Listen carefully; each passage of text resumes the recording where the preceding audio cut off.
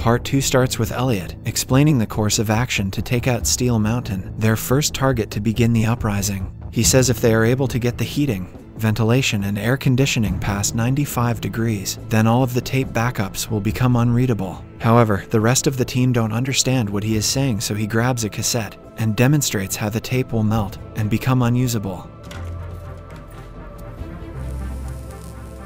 He also says that in order to carry out this plan, they have to install a small miniature circuit board behind the thermostat in the Steel Mountain headquarters. Then, one of the outspoken team members, Romero, shows the team the blueprints of the HQ while Elliot explains that the Steel Mountain headquarters must have one security flaw. The security guards, they all have flaws in them. Suddenly, Elliot starts to feel the sudden symptoms of his recent withdrawal from drugs and starts coughing. He walks out of the group's headquarters, goes home, and decides to do morphine once again. Afterwards, he takes his dog outside for a walk and sees two men he doesn't like the looks of. Paranoid, he shouts at them before heading back. After returning to his apartment, he hears a sudden pounding on his door and starts to panic. However, it is actually Darlene and asks why she is here. She informs him that Romero has got some new information on the plan and needs Elliot's attention immediately. Hence, the two return to their group HQ where Romero tells him that Elliot's plan will not work. He reveals that after some recon, Evil Corp is advancing their security protocols. Because of this, the tapes, which are currently only located in Steep Mountain, will be copying and shipping all their data to make hard copy redundancies over the next few days.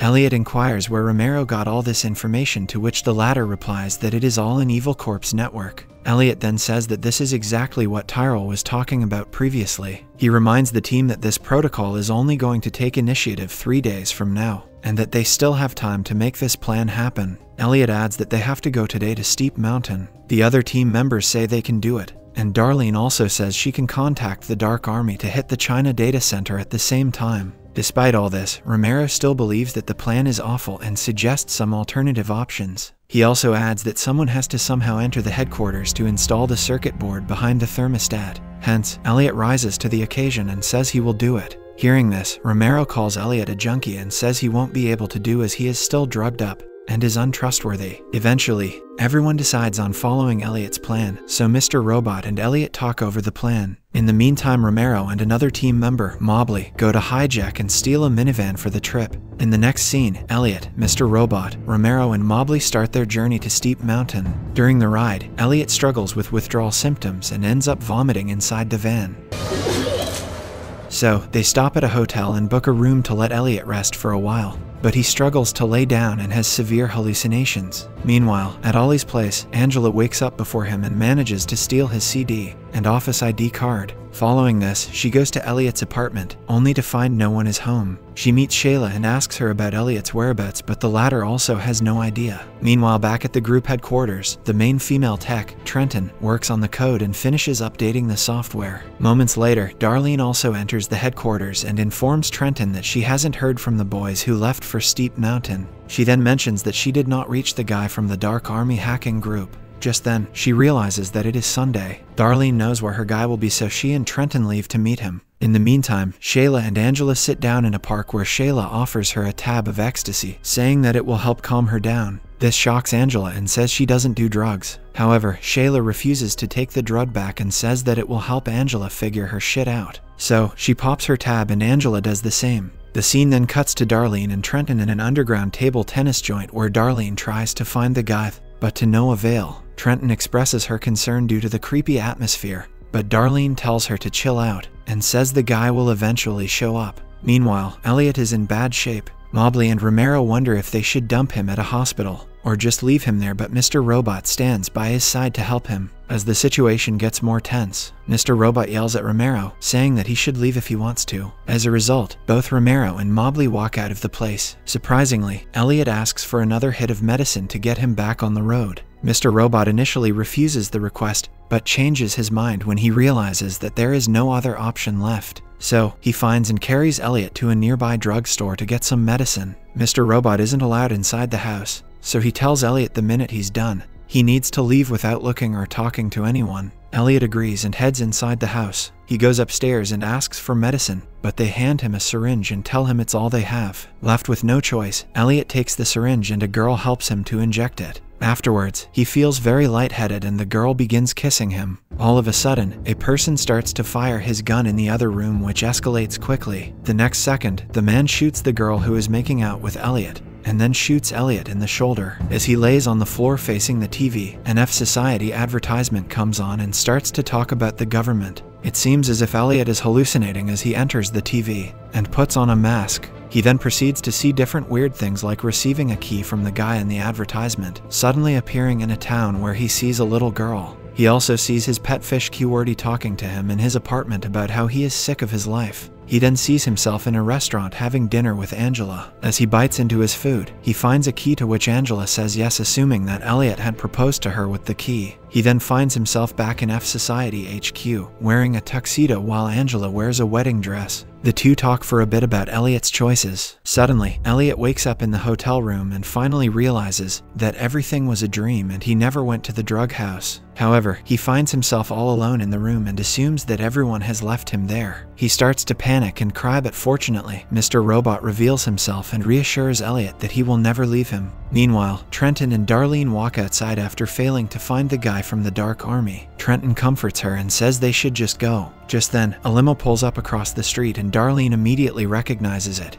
and says it's him. The two head over and get into the limo and are greeted by two men wearing masks. One of them yells in Chinese and throws their phones out of the window before driving off. In the meantime, Angela and Shayla are at a club, still very high from the drugs they took in the afternoon. Shayla then proceeds to kiss Angela, and the two start making out. Afterwards, Shayla comforts Angela by saying that she herself is the only person that she should worry about. Meanwhile, the Chinese drop off Darlene and she finds the guy that she is looking for. It is actually Cisco, and she slaps him for not showing up. It turns out that Darlene and Cisco had dated in the past, and she claims that he is still mad about the breakup. Cisco initially hesitates to help Darlene, but she manages to seduce and persuade him to talk to the Dark Army. Meanwhile, Romero brews up a homemade remedy for Elliot's stomach, and he thanks him for the help. Then, Romero heads out to pull the van around while Elliot is happy to be getting back to normal. On the other hand, Angela goes to the all-safe office, and by using Ollie's badge, she sneaks inside and pops in Cisco's CD at his desk. Shortly after, she notices someone get off the elevator, so she sneaks back out of the office. In the meantime, Fernando, the violent assaulter and drug dealer who dealt with Shayla, is in prison after Elliot anonymously tipped him off to the police. Fernando is told by his lawyer that he won't be getting out of jail, as they have a solid case and have all digital records to prove it.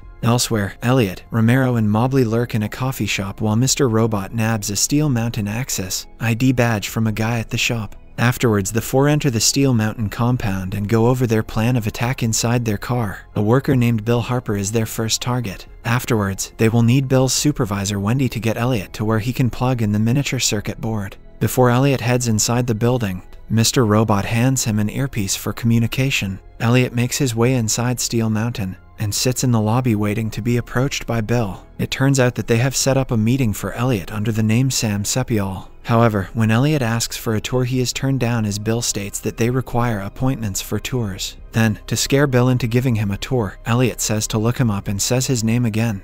Fed up, Bill leaves Elliot, but it turns out that Mobley has a reputation for Wikipedia editing and edits Elliot's page into an impressive profile, making him look like someone very important. Bill searches him up and after seeing his wiki page, proceeds to give him a tour of the facility. During the tour, Mr. Robot reminds Elliot that he needs to make Bill call his supervisor Wendy for the next stage in their plan. So, Elliot starts to belittle Bill by saying he is lonely, and that no one cares about him and that he should call someone of more importance than him. This gets to Bill's head and he starts to sniffle as he calls his supervisor. It turns out that Elliot had already researched Bill's social media profile, which made it obvious that he was a loner. To the guy's surprise, a supervisor named Trudy appears instead of Wendy. This puts all of them on high alert as they had only planned a specific plan for Wendy. Elliot asks if he could get a tour of level 2, to which he is refused as it is out of bounds to civilians. So, Trudy escorts Elliot to the lift in order to see him out. However, Mobley clutches in and spoofs a message from her husband saying that he is in the hospital. As a result, she leaves Elliot and heads into her office in a state of panic. Afterwards, Elliot is instructed to go to a staircase that leads up as the lift needs a fingerprint.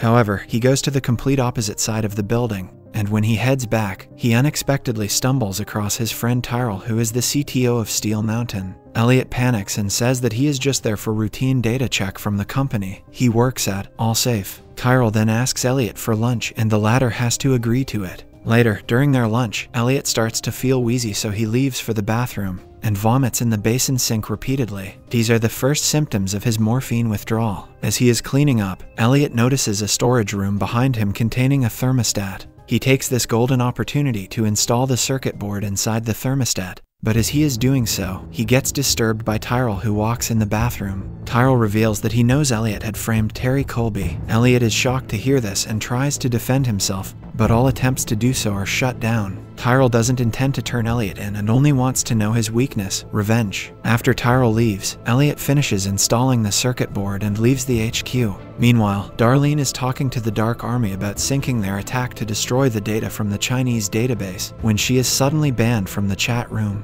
This infuriates Darlene and says she's going to fix things, Trenton saying to let it go. In the meantime, it's revealed that Angela has broken up with Ollie and has moved in temporarily with her dad. In the evening, Angela goes through her dad's things and finds stacks and stacks of past due notices from Evil Corp, which shocks her. She takes the bills in her hand to ask her dad about it, but doesn't want to put the burden on him. Hence, she instead goes out for a run. The scene then cuts to Tyrell and his wife Joanna in a limo discussing the potential new chief technology officer, Scott, and his wife Sharon, whom they are about to have dinner with. It seems as though they are suspicious of them and also don't trust them too. Meanwhile, Darlene confronts Cisco in the library and demands to know why the Dark Army bailed on F Society at the last moment. Cisco tells her that the Dark Army had already planned on bailing out before the boys had even gone to Steel Mountain. Hearing this, Darlene screams and storms out of the library. Tyrell and his wife finally arrive for dinner with the new intended CTO, Scott, and his wife. Scott is confused as to how Tyrell knows about his probable promotion.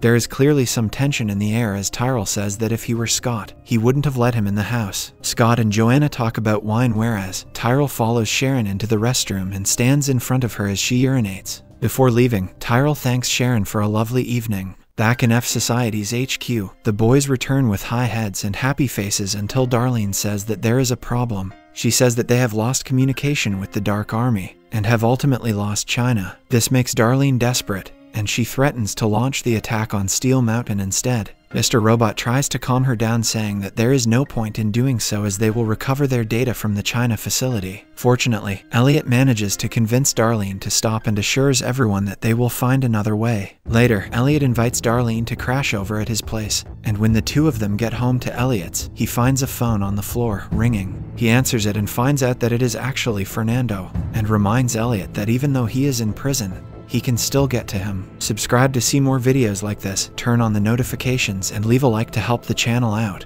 Thanks for watching. Don't forget to watch the next part to see more about the robot.